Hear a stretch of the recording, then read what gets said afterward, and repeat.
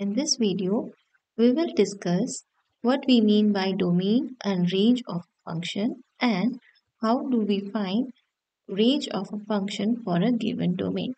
So, as we know from the definition of a function that a function is nothing but a relation from set x to set y, okay, if each element of set X, which we also call as input, is related to exactly one element of the set Y, which is called as output. So if we are giving an input, say X, function will operate on it and give you an output f of X.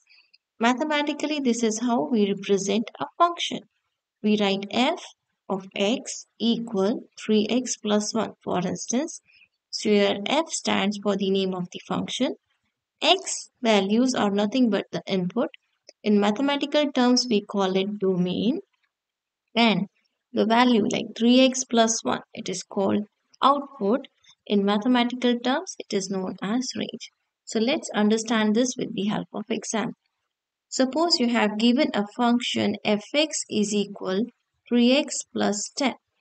Okay, and we have to find the domain and range of the function. So f is from x to y. Okay, f is the name of your function. X is input. So input generally we call as domain. So you can see the values of x in the first set. So we call it as domain. Now we need to find the range. Range means the elements to which 2, 5 and minus 1 is mapped through this function. So in this question, when it is asked to find domain and range, domain will be the set, the numbers in the first set x. So it will be 2, 5, minus 1. This is how we represent the elements inside a curly bracket and separated by a comma. Now to find that to which number this 2 maps to, so we have to check. We have fx equal 3x plus 10. This is our function. Now here what we will do, the value of x we replace by 2. So when we are replacing on the left side x by 2, we have to change or replace it even on the right side. So what we will get, f in place of x we will write 2 equal, on the right hand side we don't change anything except x. So we keep 3 same. In place of x we write 2 and then plus 10 same.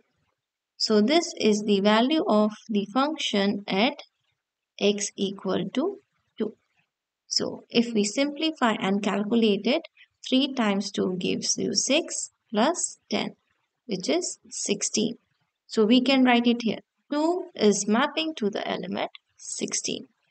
In the same way, we calculate the value of the function at x equal to 5. So when x is equal to 5, the function becomes f. Again, we are just replacing the value of x by 5. Okay, so this gives you 3 times, don't change anything, just change the value of x.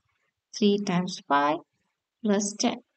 So this gives you 3 times 5 is 15 plus 10, which gives you 25. So 5 is mapped to 25. Okay, then next, what we have to do? We have to replace x by minus 1. Working in the same way, we get f. The value is negative of 1. Okay, is equal, 3 is same, change it by negative of 1 plus 10. So when we simplify, 3 times negative of 1 gives you negative of 3 plus 10.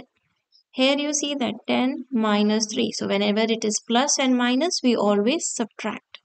So we subtract 10 minus 3 from 10. That gives you 7. And we write the sign of the bigger number, which is 10. So it is positive 7. So minus 1 is mapped to the number 7. So the second set gives you the range. elements which map to 2, 5 and minus 1. So in this case, the range become 16, 25 and 7. I hope it's clear. Let's move to the next question. In this question, the function change. This is your set x and this is your set y. Your function f from x to y. So can you tell me what is the domain here? Correct. So domain will be the numbers in the first set. 2, 5 and minus 1. Okay. These numbers change according to the question. Now to find the range, what we will do? We replace the x by the numbers 2, 5 and minus 1. So let's do it. F of 2. In this case it becomes 2 power 2 minus 2 times 2 plus 5. So what we did? We replace x by 2. Okay. On simplification, what it gives you? 4 minus 2 times 2 is also 4 plus 5. This gives you 5. I hope you remember 2 power 2 is nothing but 2 multiplied 2. That gives you 4. Okay. So this 2 is mapped to 5. Now replacing x by 5. This gives you 5 power 2 minus 2 times 5 plus 5. So you replace this x by 5. On simplification, it gives you 5 times 5, 25, 5 times 2, 10, plus 5. So when you simplify it, 25 minus 10 gives you 15 plus 5. You get 20. So 5 is mapped to 20. Then similarly, for x is equal to minus 1. What you get?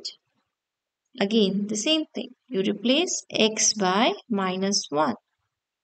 Minus 2 times minus 1 plus 5. So what we did? We just replaced the value of x by minus 1. If we simplify, minus 1 2 times. Minus minus 2 times gives you plus. Minus minus become plus. 2 times 1 is 2 plus 5. When you add them, 5 plus 2, 7 plus 1, 8. So you get the number as 8. So yes, the range will become the numbers in the second set, set y, 5, 20 and 8. So this is the way how we find the domain and range for the function. Now note that these values of x change based on the question. Okay.